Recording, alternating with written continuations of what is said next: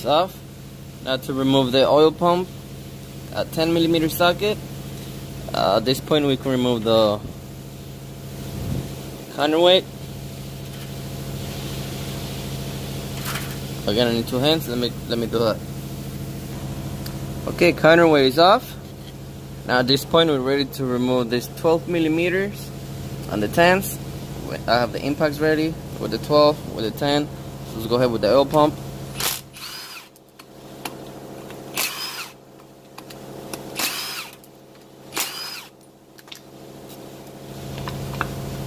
There it is. Gotta make sure it has any markings. Like this one has some markings here, some weird scratches. This oil pump is trash.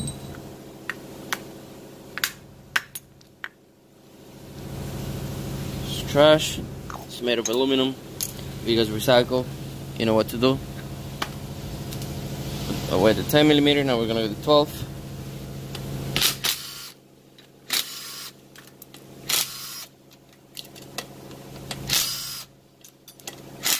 If anyone out there needs any part, let me know, because this is the time. All these parts are gonna go to trash, even the bolts. I have way too many bolts. Needle bearings, the spacer. Let me get a magnet. We have a needle bearing here.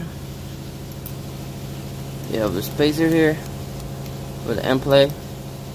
I'll just say wet.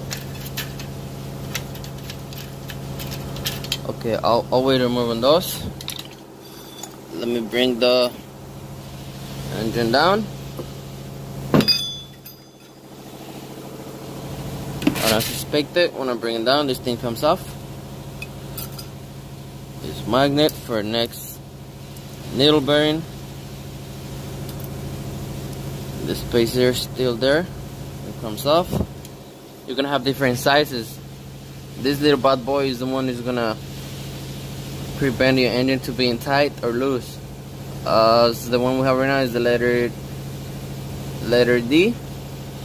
So the one we have, we're gonna save this one because we always need it. So now, one more thing. Our best friend again.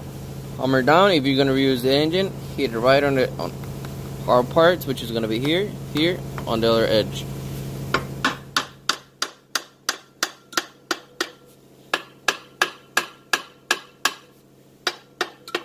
As I'm filming this right now, I'm uploading the other video. On the one I showed you guys how to rebuild the engine on a bucket if you don't have the engine stand, and then how to install this middle item with only one hand and by yourself, like a boss. But meanwhile, I'm filming this. That one is uploading. Today is what, January 28, 29? Is Tuesday. So okay, it's coming off. It's already off. So what I'm gonna need, oh, there you go. I was gonna need two hands, but never mind. I'm a big dog. So I'm gonna get this washer off. So now, here's the other iron. Let me take a quick picture. Picture taken. So now there's our spicy Dorito. We're gonna get this iron. Put him on the table. Our best friend again. You can hammer this one down without any problems. All the keyboard warriors out there are gonna talk shit. You can go ahead and kiss my ass. You guys already know how to tell if you have the 6-port or 4-port stationary gears. You know how? Look inside of the bearing. If you have more than one hole in there, the oil passages, the little holes in there, that means you have the 6-port. If you have only one hole, you have only the 4-port. So they give you a different view from here. You can see it. Lighting. Right there. See the holes in there? That's multiple. That means you have the 6-port. Anyway, with that thing on the way, we have the spicy Dorito. Most likely I'm gonna need 2 hands. So let me see how I'm gonna do it. Get the water seals. You know what?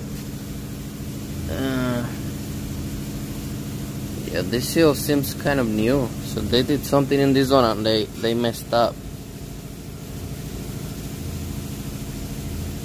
That's why all the water went in. Because the seals, they don't look that old. Let me get the other spicy Dorito. Come to Papa. There we go. So we have the other thing. Now at this point, you know what to do with the next one. Our best friend, hammer, hit him on the hard parts. Get him loose. Most likely I'm gonna need 2 hands, so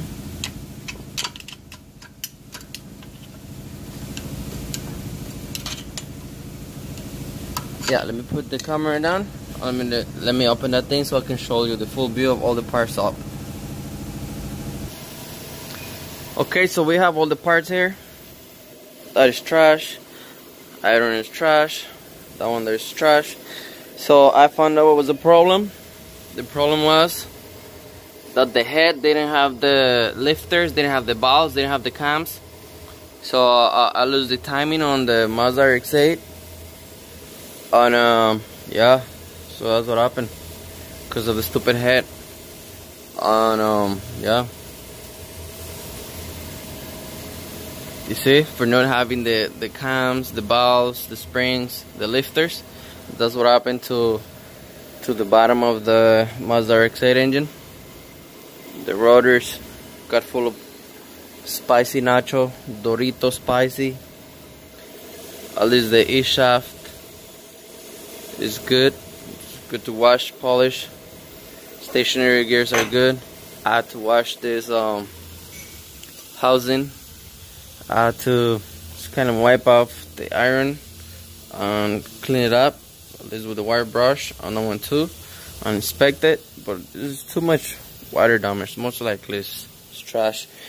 This timing cover with all those housings is trash. All these parts, I have many of those already. Maybe I'll keep. I'm not gonna keep anything. Maybe just the bolts, and then I will need this one, so I'll keep this one and the spacer. The rest is trash. Anyone out there needs it, hit me up before it goes to the trash. Today is Tuesday, the 20-something. I don't even know what day is today. But yeah. So that was one wrong. That's one wrong. Now being kind of serious, on the serious side, this part right here, let me kind of clean it up quick with the brush.